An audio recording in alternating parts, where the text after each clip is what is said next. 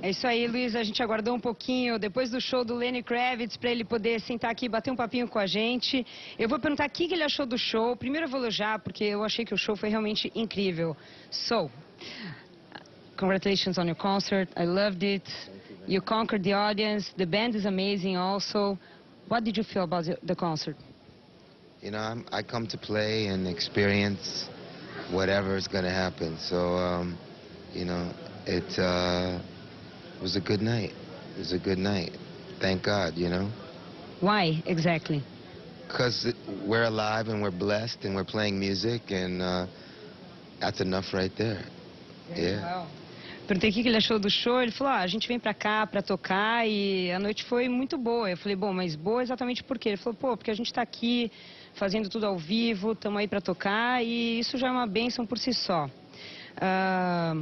My co-host Luisa talked to you earlier today and she saw you talking with Chris Martin in the hotel. Were you planning any collaborations? Because I know you collaborated with plenty of artists like Madonna, Mick Jagger, Steven Tyler. Who knows, you know, this is only the second time we met today. Oh, really? Which was very nice. I'm you know, close with his wife, who I knew years and years ago. But he's a lovely guy. And, you know, maybe we'll cross paths and make some music. Bom, eu comentei que ele já colaborou com alguns artistas como a Madonna, o Mick Jagger, o Steven Tyler e a Luisa viu o Lenny Kravitz e o Chris Martin do Coldplay conversando hoje no hotel. Eu perguntei se eles estavam programando alguma parceria. Ele falou, quem sabe, né? O Chris Martin é um cara muito gente boa, eu sou amigo da mulher dele, né, a Gwyneth Paltrow, que ele já conhece há algum tempo. E ele falou, bom, quem sabe a gente cruza os nossos caminhos em algum momento. Eu vou perguntar agora sobre o álbum dele, o Black and White America, que eu vi no site do Lenny Kravitz, lennykravitz.com, que está com uma Deluxe Edition. Tell me a little bit about the Black and White America Deluxe Edition. Well, it's got more stuff on it. It's deluxe.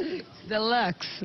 No, all right, but no, tell me, there's a special booklet full of pictures, right? Yeah, and there's also the thing I love is the deluxe version on vinyl.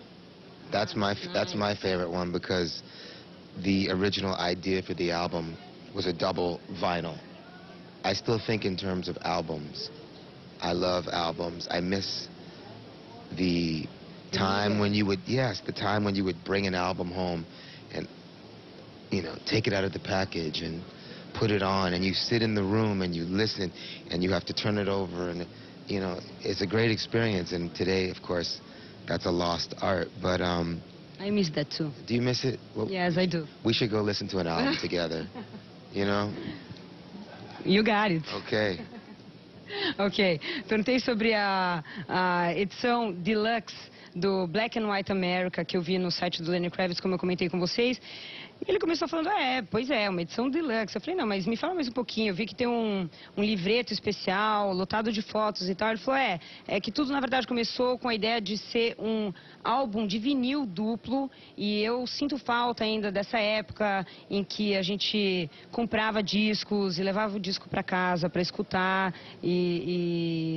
Enfim, essa é uma coisa que eu gostava muito. Eu falei, bom, eu também. So,